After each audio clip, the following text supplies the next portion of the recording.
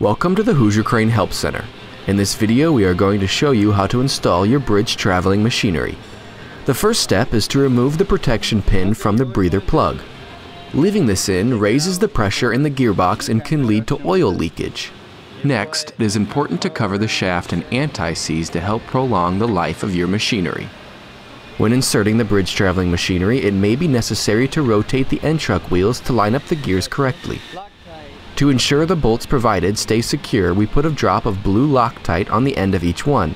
This keeps the bolt from coming loose.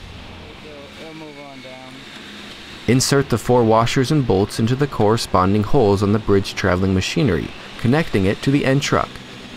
After tightening the bolts, your bridge traveling machinery is now properly attached to your end truck.